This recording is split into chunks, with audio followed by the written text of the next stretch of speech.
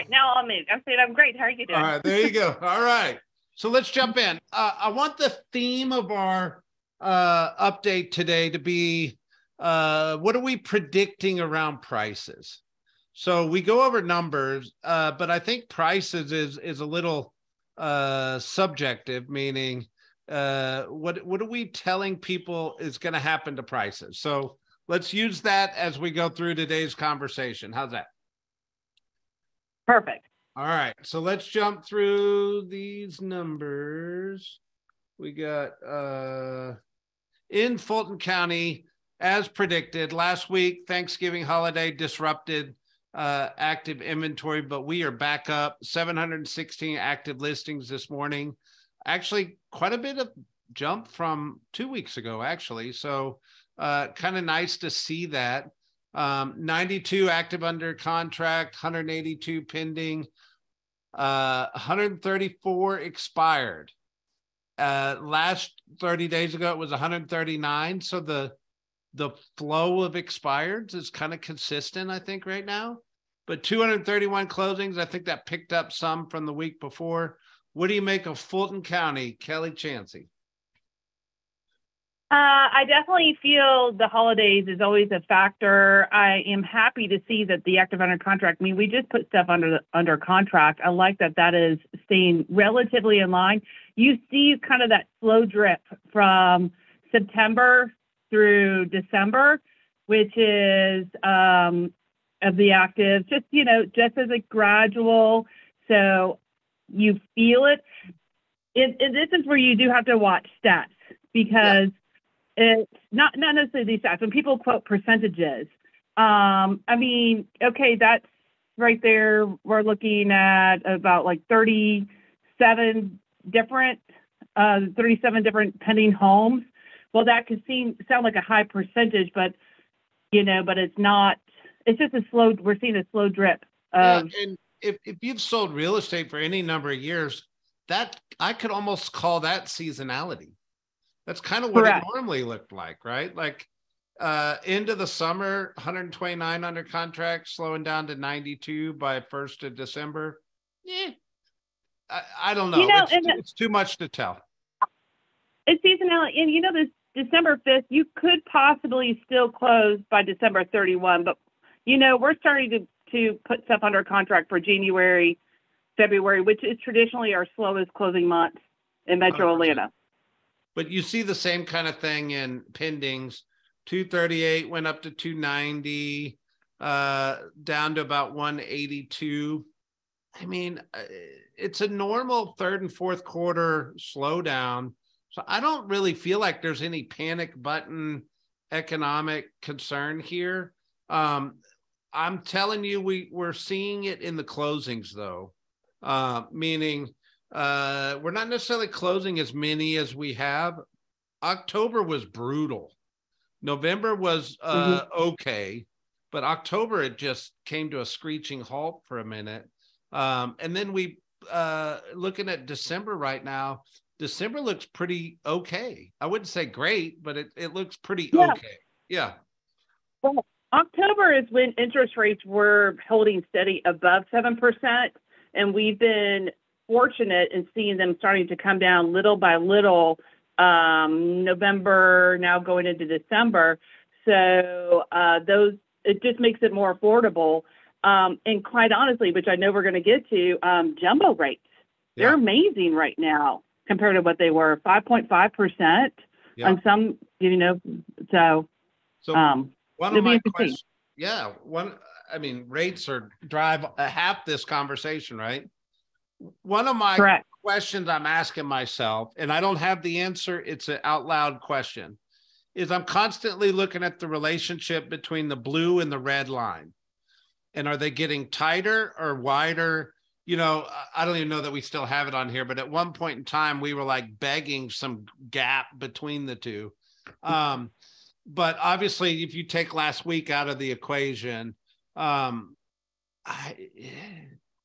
it kind of looks like the blue line's trending down a little bit, which speaks to our seasonality conversation a little bit.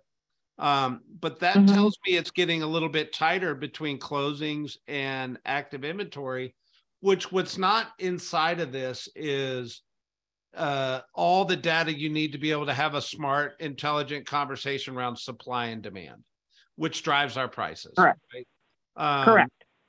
So unfortunately, we don't have all the data, but I think prices are starting to hold.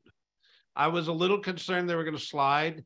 I'm being very general in my statements right now because we're going to talk about luxury versus other markets versus different pockets of Atlanta. But in a general statement, prices are holding the line at the moment. And I think it has a lot to do with this relationship between inventory. Let's just run through the counties real quick. 392 in DeKalb County, active inventory, 54 under contract. It doesn't look like it's much of a decline there, right? Maybe a little bit. Pending 161 over here down to 128 over here. Little bit of a downward trend here. Closings at 139. I mean, they're kind of holding, right? Well, look at how much inventory was there in September compared to now. So, but we're still similar actives and similar pending, or close enough pendings. So ratio-wise, we're much closer for sure. And I think that has to, your September actives, it's like, they just get back into the school year. So that's, everyone puts it back on at the moment. And so either they sold over time or they decided to either, we don't have a ton that expired. But so it's steady. Cobb County, 402 active, which is still decent, 71 under contract, 154 pending, and 164 closing. Same story. So all three counties right now are telling me the same story. But I want to talk about something that's a little bit different. So on Inman, this article is talking about home builders avoid mass layoffs as brokerages post big hiring month. So here's I'm almost making an inference around this article. But remember, Atlanta is a top 4 new home market in the country, meaning a big part of our market is driven by home builders and new construction. And home builders are very fickle. They don't like to get caught in an economic transition. But all of a sudden, they're not laying their people off, which tells me that they think this is going to be a little bit short-lived. Meaning, okay, it may look a little weird for 6 months, but people are going to start popping these houses under contract by March next year. And they've got enough backlog of inventory of people waiting 2 years to build houses or a year to build houses. The home builders are betting on the future, and I think we should take notice of that. What do you make of it? I'm making an inference here, but what do you make of that? Well, and I'm sure a lot has to do with there was such a lack of labor during the pandemic that if you have someone quality, you do whatever you can to keep them with you.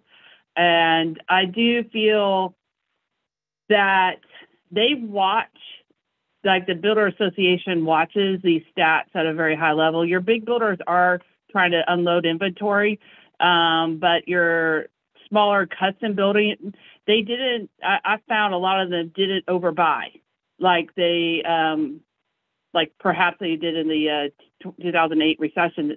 So there is still, I found that the custom builders that we find a lot in town Atlanta and even outside in the suburbs, they've been much more, how can I put, moderate in their approach to building. So they're not overbuilding. As a matter of fact, I know many have stayed extremely conservative, being concerned since the pandemic naturally changed the way they did things anyway. Sure. So I would probably agree with what you're trying to infer. They're being prepared for the long game. I also think there's a lot of margin in a new home. And I think they increased that margin pretty heavily over the last couple of years. Call it supply chain, call it whatever. They got pretty fat in the margin of their construction. So they probably have a little room to play with here, where your typical resale doesn't. But anyway, we'll leave it there. I just think it's important because sometimes builders love us and sometimes they don't. And we've got a love-hate relationship with them, obviously. But they are smart people and they understand the economy just like we try to study and learn the economy as well. So I pay attention to what they do. When they're making moves, we're making moves, right? So I don't know. I just thought this was a read between the lines that they're betting on the future as well. Make sense? Yeah. All right. This one, it was awesome to me. They fired the CEO of Open Door. By the way, he started the company, which is even great. But remember, when you're a publicly traded company on Wall Street and you lose $1 billion, somebody's going to have somebody to hold accountable. And they shook things up. The founder, Eric Wu, was replaced by the CFO, which I'm going to come back to that in a minute, and the president's resigned. So do I think Open Door's going away? Not at all. Do I still think they're the giant iBuying company that will be in the marketplace in the future? I do. But I will tell you, it is tough going, making big money in the iBuying business. And remember the graph, we've talked about it on here before, around the pendulum swinging when a market shifts and how fast it shifted. Well, this is a product of how fast the economy shifted. Correct. They weren't able to shift fast enough, right? So the question is the CFO, or call it the MCA of Open Door, or the CPA of Open Door, going to be able to run the company based on profit margins in the future? Which is, to me, what, once again, I'm reading between the lines, but that's their bet, right? Like the visionary's out. Let's see if we can take the person that runs the numbers that can run us back to profitability. I find it interesting. Anything you read in this that you thought was worthy? No, but I did, not necessarily just there, but I do know that they've recently partnered, like Zillow. Zillow got out of the iBuying business, and then they now have partnered with Open Door, and they're trying to go, well, what's their lane? And I agree with you that Open Door is going to be probably the top popular iBuyer, kind of like, Zillow is the top online search engine, home search engine. It's just how it kind of happened over time. It's just interesting that that partnership of understanding, are they just the numbers trying to buy? Zillow's actually, they're getting out of the sales team, but they just want to be the sell the leads kind of a company. Yeah. I think Open Door, the concept of Open Door works if you can predict pricing in a very short amount of time. And when things change so rapidly, you cannot predict what pricing will be in 90 days like it was this year. So 100%. It's a flipping business. So here's another thing. If you're reading into this, the company's moving forward with a product called exclusives. So what Open Door is trying to do is create a off-market marketplace for people to buy and sell real estate that's exclusive of the MLS and exclusive of real estate agents. So Open Door telling sellers, sell with us, we'll save you money, is going to charge them a 5% fee. And they're going to have this product called exclusives. Here's the challenge. You got to have massive market share to be able to create some kind of portal that has the consumer's eyeballs. The reason Zillow got so big so fast is they had all the real estate. So they had all the eyeballs. Open Door at one point in time might have had 10% market share, which was a considerable amount to be able to go create a little marketplace outside of the MLS. But if they've stopped buying houses, that inventory is going slower and lower and lower and lower. but it'll be interesting to watch, because this is what they're betting on the future, is this product called exclusives, which is really an off-market marketplace. So heads up, just pay attention. All right. So this article, Kelly, is on the Atlanta Business Chronicles, talking about DeKalb County suburbs lead the metro area in home price appreciation, and here's why. Yeah, I think our very own Sean is in there. Oh, I know. Well, it has everything to do with the proximity. Yep, Sean managing it, Metro Atlanta. It has everything to do with proximity to downtown, right? But it reminded me of an article we had on here about a month ago. I think this article came out on October 28th. So it's maybe 30 days old.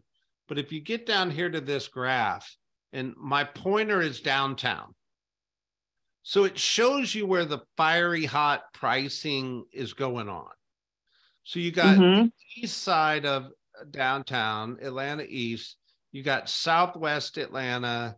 So there's a lot of argument that the south side of Atlanta is going to be a big development area in the near future. But we saw it happening on the east side as well. That's not to say we're not price appreciating in the north. I just think the demand for real estate is going faster down here because of the price point. It's affordability. Yeah. I will say the best thing about selling real estate in Metro Atlanta is that our suburbs and all these in-town neighborhoods are actually cool. And so it's kind of follow along that I-20 and then going into that Tucker, even Stone Mountain's going through, their downtown's going through revitalization. Tucker's downtown is revitalization. Scottsdale, and you can find some at Clarkston is going through so many things. I feel that it's just the affordability of those areas, because it's now you have to watch it kind of spreads. How do you revitalize starting in town and then it keeps going this way or going south? So I think it is prime.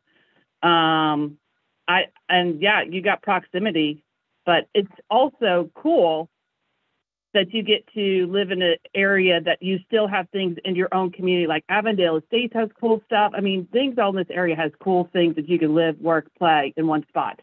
And I'd like to remind people, like, we're being general in our commentary. Real estate's hyper local. Certain neighborhoods go faster than others, and certain neighborhoods go slower than others.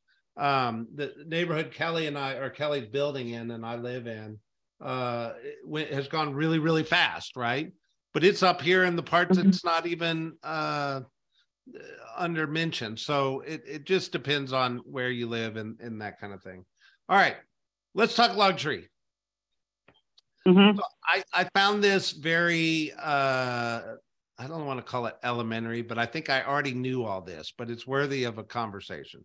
So it said, here are the features Atlanta buyers want in luxury homes. They want a flat walkout backyard. They want swimming pools, new construction or recent renovation, rooms. I mean, we're getting high tech here.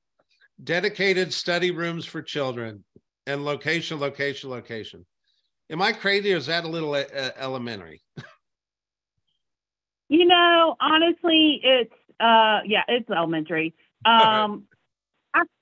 It's elementary, but I would say if I were to go to what's different than how it's been before, is most homes would have had maybe one space for a home office, maybe one space for maybe the kids to go play in. Okay, you need 3, maybe you need 4.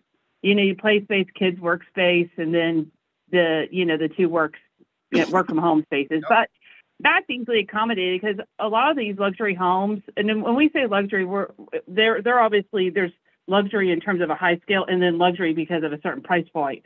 They all have like a basement that's finished, or they have some other space that you can, make these, meet the needs of the family. I'd be really interested to see, I grew up in Florida, and everybody in Florida has a pool because you can actually swim in the pool 12 months out of the year. But I'll be really interested in seeing 3 to 5 years from now, if our lifestyles change, if pool is now seen as a luxury.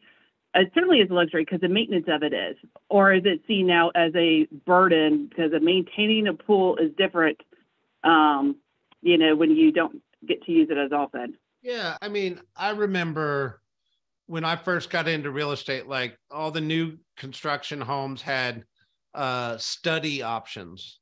And then for probably 10 years, very few houses had studies in them anymore. And then all of a sudden now every house has a study in it. And that's just a function of the pandemic. So the trends change over time, right? Like people go to office environment, work from home, go back to office environment. They want their kids indoors. They want their kids outdoors. I think understanding the luxury trends is important if you sell in the luxury market. They had a big architect come to the luxury Symposium. Yeah, the symposium we had in Boston, and it was pretty interesting what they were putting into these houses. People wanted like spa-like bathrooms and stuff like that.